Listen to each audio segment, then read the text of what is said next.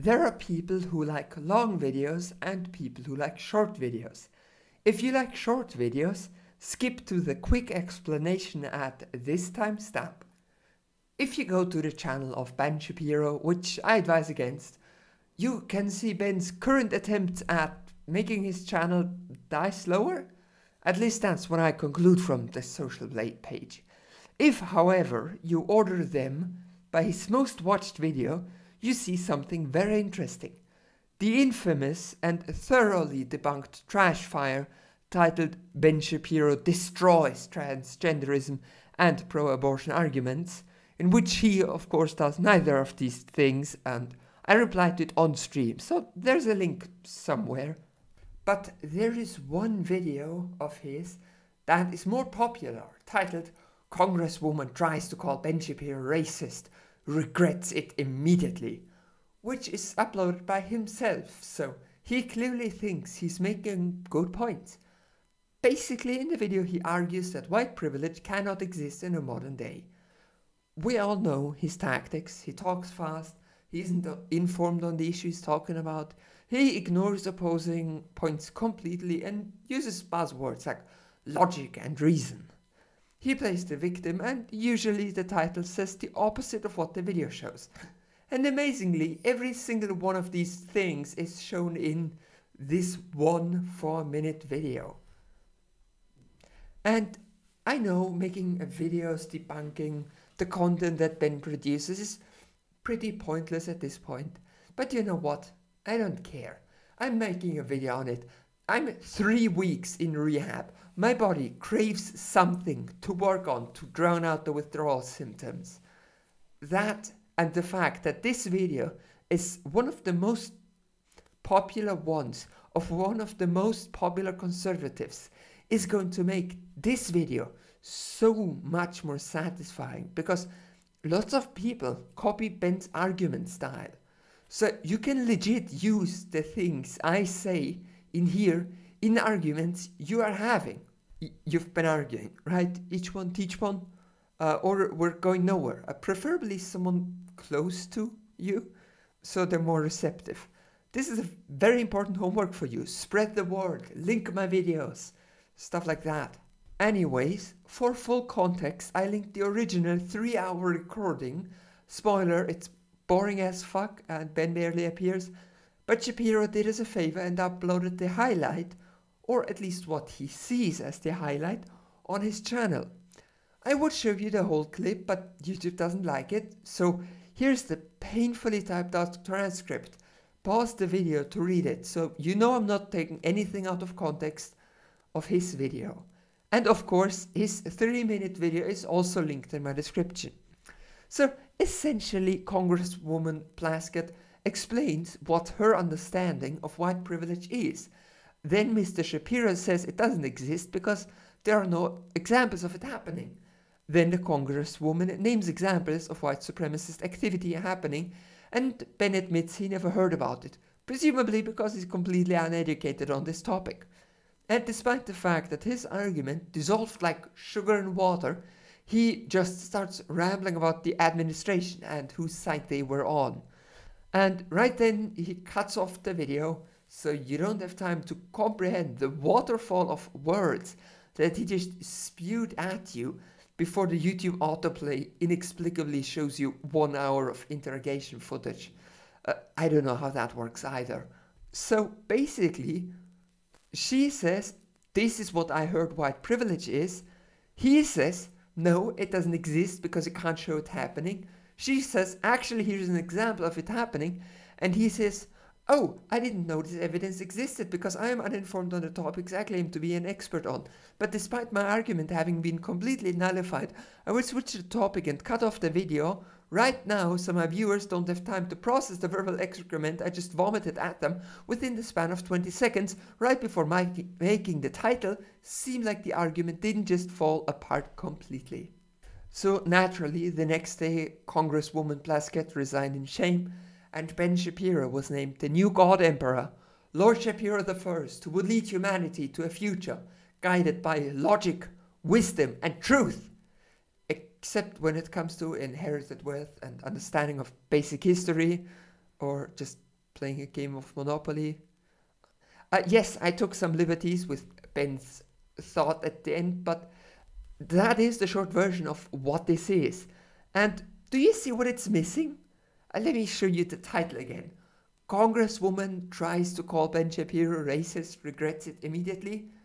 Well, I'm afraid she didn't do that. She didn't call him racist. She just asked him what his opinion on white privilege is, while mentioning how she understands the term. This was a perfectly reasonable political question. When you use this word, what do you mean? And she didn't regret it, because when Ben made the argument that it doesn't exist, she had an immediate counter, to which he replied, and I quote, "Remember, this is in the Senate in front of the news of the whole nation and all important politicians of the USA. He said," as I said, this is the first time I'm hearing about it, honestly, but really, yeah, but from hearing about it, maybe because it's local, at which point I would have called an ambulance because someone sounding like that is having a stroke. This is where the short summary gives way to the long detailed explanation. If you are bored already, I have a video where I dunk on not one rightist, but rather 7 at once, because they all use the same argument. The link should be in some card somewhere, but for me that never works, so it's linked in the description as well. Here comes the long version. The video takes place in a public hearing of the 115th session of Congress, which featured a hearing about freedom of speech and censorship of right-wing ideas on the internet and in academia. You can tell this hearing was called in 2017 by the Republicans. Ben Shapiro was part of this hearing because, and these are his words, he has first-hand experience with anti-free speech people protesting when he preaches his highly conservative and borderline fascistic policies. The fact that protest is an expression of speech seems lost on him. So he's arguing that people who don't follow his ideas should have less free speech, meaning being banned from demonstrations. So his speech can be freer. I guess all speech is free, but conservative speech is freer, or something like that. You also may have noticed that the clip in question doesn't have anything to do with the topics of the hearing, and you'd be correct in that. Not sure how they switched from people are banning right-wingers for violating their terms of service by demanding genocide to the topic of white privilege, because the entire hearing is 3 hours and I don't get that much spare time in rehab, so I only watched the parts with Shapiro in them. Feel free to watch it all and leave a review in the comment section though. Let's now go over this one by one. The Congresswoman opens by saying that Ben Shapiro in the past used the words white privilege as a way to say that white people are disadvantaged, and that she, along with pretty much anyone educated on the topic, actually uses the word differently. She explains that to her, white privilege is not white people getting more for the same work, it's just people of color making less, which is the exact same statement but easier to understand for Shapiro and such. Of course, white privilege is an actual thing that has actual effects on real people, which has been shown in many studies. White people on average get more paid, but work less overtime, get more jobs even, and this isn't like statistics from the 80s, this is today. White privilege, of course, isn't some secret plan by the almighty postmodern neo-Marxists like, well, I can't think of an exact one right now, but that's definitely not because there is no such thing as a postmodern neo-Marxism. White privilege exists as a series of millions, even billions, of interactions between people of different races in the US and the world. And it's not always on purpose. Maybe the HR department hires more white people because they subconsciously prefer people who look similar to them. There are some studies to say that. But just because this incident of white privilege is subconscious and driven by some primal instinct doesn't justify it staying that way. It explains the why, but it doesn't offer a solution. And I hope to believe that most people aren't racist on purpose. Personally, in the past, I used racially questionable terms before being told why that is not okay. But looking at the facts, not Ben's feelings, if we look at all of society, we see a bias against anyone who isn't a straight cis white man. There are two ways to deal with this as a rightist. Either you pretend white privilege doesn't exist, or you say it's too large a problem to fix. So which one will Ben go for? Both. He says he is perfectly willing to fight any racism that you can stand up and point at, and then he will fight that racism. The issue he's missing here is that this debate was never about whether there are individual racists or individual acts of racism.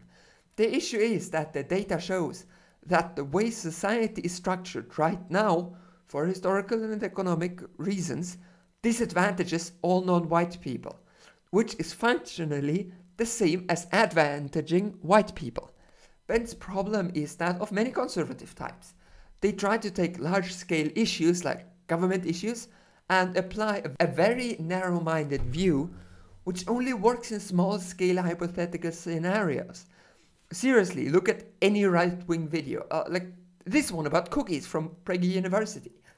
They have this cookie baker and his small business, and we're just suffering so much from all the things like health regulations.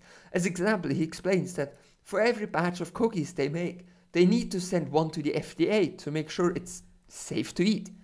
And he suggests they instead only test 1/10 of the batches to widen his profit margin. And of course, in this small scale with small profit and with a well-meaning baker, it makes complete sense to reduce the amount of oversight to allow this small business to flourish. But the FDA regulation doesn't only apply to our baker friend here, does it? It also applies to Cookie Incorporated with 1,000 employees and millions in profit, and with a hierarchy from the board of directors to the CEO, to the managers, to the supervisors, with everyone telling the person below to make more money quicker. One of them might have a smart idea. What if instead of flour, we use some cheap alternative which people can't taste?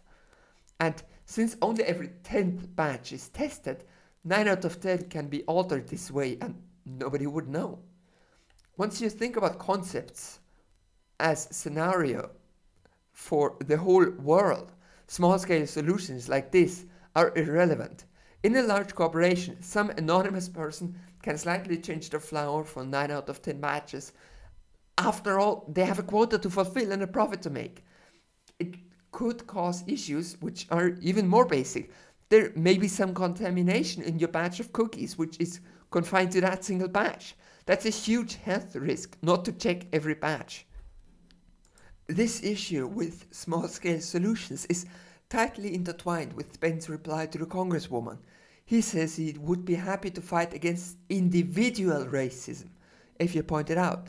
But if you point out that for some reason the mean household income for people of color is lower than for white people, he won't understand it, or at least pretend not to understand the issue. Ben is what is called an individualist, which is in line with his ideology. By definition, individualism is a social theory favoring freedom of action for individuals over collective or state control. So basically, everybody watches out for themselves without being able to rely on help of others. We are all struggling to achieve, and hence those who achieved great wealth must have been the best at struggling. I'm not getting into eating the rich in this video though. But wait, if the rich are rich because they work a lot, why are people poor? What makes people of color poor? Well, it must be because they work less. At least if you are using only individualism, like Comrade Ben.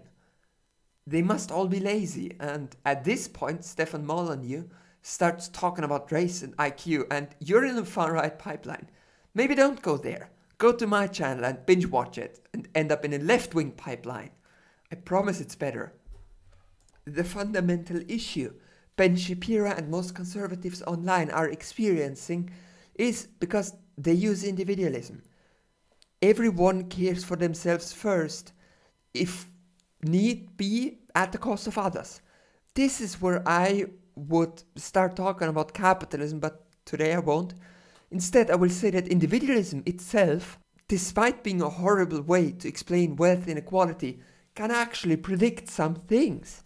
You have to remember that individualism is a theory, a concept, just like all ideologies and philosophical ideas.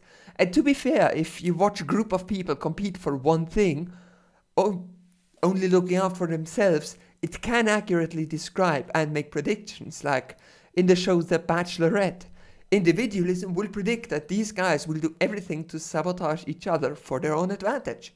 At least I think. I haven't watched the show. But in other systems, individualism won't work at all. Can you imagine if everyone in your household would cook for themselves only? Or if a doctor said, you got breast cancer, but I get more money doing silicone implants, so sorry, you will die. So individualism as a theory can work to explain things. But as we established, it's not great when it comes to large-scale issues, like race relations. Judging by how Ben Shapiro says that if there is a direct display of racism, he will oppose it, but he doesn't believe in white privilege, because that would be a concept rather than a physical example. And individualists always need an individual example. That's why he spends an entire paragraph speaking of how harmful the term white privilege is, because at its core, he doesn't understand it. Doesn't help that understanding it would mean having to accept that people of color may have more experience in some matters than yourself, which Ben seems to be 100% incapable of doing. I will now introduce a second theory. Just like individualism, it is a theory which will work sometimes and not work other times. And the theory I'm putting forth is the one of the social group. In this theory, instead of looking at 7 billion people individually, we divide them into groups. We can make up which groups and see what happens. Famously, two men with magnificent beards formed social groups from the workers and capitalists. That is, of course, Marxism. But I don't think Marxism will explain white privilege very well, because, like all theories in the social sciences, Marxism describes some things well and others badly. The class conflict would be one it explains well. White privilege is one it would be suboptimal for. In theory, we could make up any group we want to. We could say that your hair or eye color makes you part of a particular group, and we could make studies and statistically say which eye color theoretically has the best advantage in life. But you can also use race as a social group. This is what the Nazis did. Remember how Nazi Germany's population was super communist before the Nazis? The fascists just took the Marxist theory of class and replaced it with the fascist racial theory of the group. Now the factory owners are no longer the enemy are the Polish and the French, and especially the Jews. So even fascism can accurately be described by group theory. Let's now do the thing I've been dancing around for the past 2 minutes. Group theory and race relations. There are many ways this can be done. We will focus on the US for this. We could split our groups into racial groups. White, black, a mix of white and black, Latino, a mix of Latino and white, or Latino and black. And what about a kid which has the father that is Latino and black and the mother who is white and a mix of white and black? As you can tell, it is getting very complicated very quickly. The US Census officially accepts 5 races: white, black, American Indian, Asian and Native Hawaiian. Because this is a YouTube video and not an academic paper, I will just lump them all together and call them people of color. Sorry. So here we got our theory done. We have 2 groups, whites and people of color. Let's compare them. People of color get worse education, they die more from giving birth, actually just in general. People of color get worse healthcare, and of course lower household income and higher crime rates. But if facts won't convince you, a fellow white person wrote down 26 things she can do and expect, which a black person can't. These range from the minor, I can choose to blemish cover or bandages in flesh color and have them more or less match my skin, to more dramatic ones like I can speak in public to a powerful male group without putting my race on trial. And I can choose public accommodation without fearing that people of my race cannot get in or will be mistreated in the place I have chosen. And all of them, even the most minor seeming pointless ones, show that while society accepts that black people are around, it doesn't necessarily include them. Like number 20. There are a lot of posters, postcards, picture books, greeting cards, dolls, toys, children's magazines on the markets. But how many feature children of color? It gives off a feeling of not belonging. But the one that stood out to me was, I am never asked to speak for all the people of my racial group. Because I know what that feels like. Because I'm LGBT. It barely comes up on my channel because that's not what I chose it to be. But to be a real-life trans woman in conservative Austria means many questions. And I tell you, it's not questions you want to have and you shouldn't have to explain, like your existence, or to have to speak for your entire community like that. I am trans, end of story. This person is black, end of story. Now let's get into the juicy bits and have a look at racial discrimination. I bet £5 this video will be the third in a row to be demonetized. Please support me on Patreon. I think at this point I clarified that people of color are doing a lot worse than white people in many situations. Yes, it can go the other way around sometimes, but calling you a cracker is on a different level to not being hired because the name is ethnic sounding. I think you'll agree. The fact that white people have it so much better is what us SJW cucks call white privilege. And it's the privilege not to go through the same shit people of color go through. Personally, I don't like the word. It implies whites get a $500 whiteness check from the government once a year.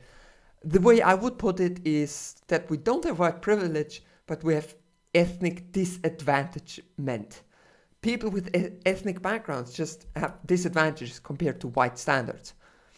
So, that is why privilege explained. And that's why Ben's reply makes no sense, because he's A, an individualist, not capable of understanding group theory, and B, unwilling to accept the countless statistics that show that people of color are disadvantaged, which proves that white privilege as a concept exists. At this point, I'd like to make a side note. The fact that people of color on average have less money, worse education, lower IQ, and so on, isn't because of some secret Jewish conspiracy to destroy white culture or because race has anything to do with these factors. There are entire studies debunking the idea that heritage or race influence your life independently of social interactions. So, black people have a lower average IQ because they have been, and still are, kept out of good schools because of their skin color, not because their skin color influences IQ.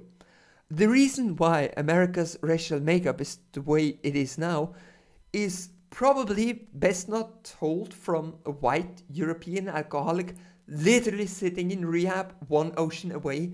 So here's a Contrapoint video that pretty much explains it. To turn to the video I was originally replying to, the congresswoman clarifies that she isn't talking about individual cases of racism like Shapiro, but rather the mechanism, whatever it may be, that causes the demographics we see right now. Individualism has a very obscure view on this. Individualists may recognize all these issues, bad schooling, low pay, low IQ, but instead of looking at how it became that way, they blame the individual. If you can't afford health insurance, just don't buy a phone. If you were born in a neighborhood which were the only employer or drug dealers, it's your own fault for not opening a bakery. If you don't want to be shot by police, maybe wear a different skin color. If you want to get proper education, just go to a non-existent good school in your area. I think all these arguments are obviously stupid, so I have no reason to explain what's wrong with them. And all these replies do one crucial thing, and that is sticking with individualism, to pretend that even questioning parts of the system is taboo and off limits. That's what Shapiro is doing. He sees that others have it worse than him, but instead of helping them, he just blames it on them and justifies keeping them down.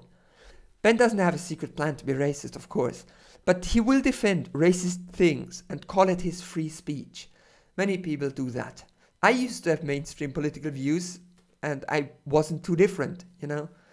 The video continues with the congresswoman, who at this point gave up on the group theory argument, just stating an individual case of organized racism. This surprised Ben, and he startled for a second because he was clearly prepared to quote-unquote debunk white privilege. Yeah, this is the first I'm hearing about it, honestly, but... Really? Yeah, but from hearing about it, maybe because it's local, I mean, I'm from LA. But in any case, I'm more than happy. And this is how the conversation ends, with Ben and the congresswoman agreeing that this case is a specific example of racism and is, in fact, bad.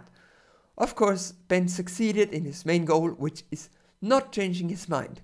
So he still denies that white privilege exists, despite all the evidence, which I linked in the description for your enjoyment. Also, at this point, he mentions that he's the #1 target of anti-Semitic harassment on Twitter.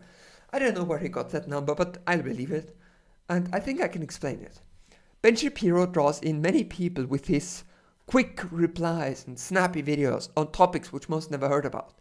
They just know Shapiro sounds cool. And then the algorithm shows you more anti-SJW content. And then some more YouTubers dare to say that not only are SJWs crazy, they're dangerous and they're coming for you. And the only thing you can do to fight back is by organizing with fascists.